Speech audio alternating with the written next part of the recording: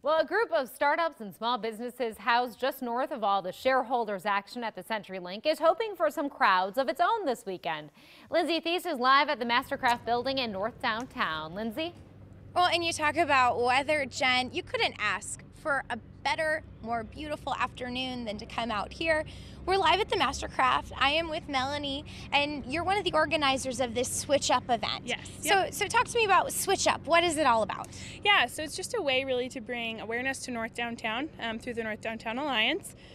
We really are passionate about this neighborhood and everything that's coming up. So Mastercraft, along with a couple of businesses inside, decided to take on the adventure of planning this, and so we've just got a lot going on tonight. Wonderful. So I see some people have started to show up. It looks like we have a few local artists. What's kind of going on?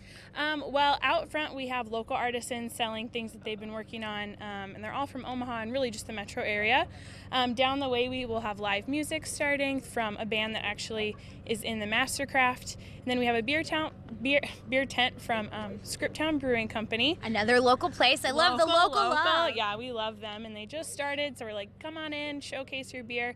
And inside they're doing that with a tasting tour, so our broker and all of his employees will be inside showing off the spaces, and then there's tons of studios open. Wonderful. So if I'm a local business, why North Downtown? We see a lot of businesses in downtown Omaha, a lot of businesses setting up shop even out west, but what's so special about the North Downtown area? Yeah, North Downtown is just super up and coming. We're actually in a year-long study with a fellows program, so there's just a lot of attention on us, and we can get a lot done this year.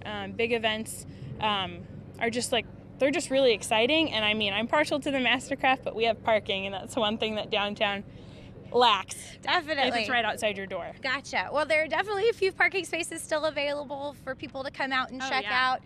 Again, you couldn't ask for better weather today. We're just getting started. Wonderful, wonderful. Well, we'll be back a little bit later on in the show, Jen. We're going to send it back to you. All right, Lindsay. Yeah, enjoy it out there because it is. It's gorgeous outside. Well, the guy gets 2 blue stars today, I think so. At least. So.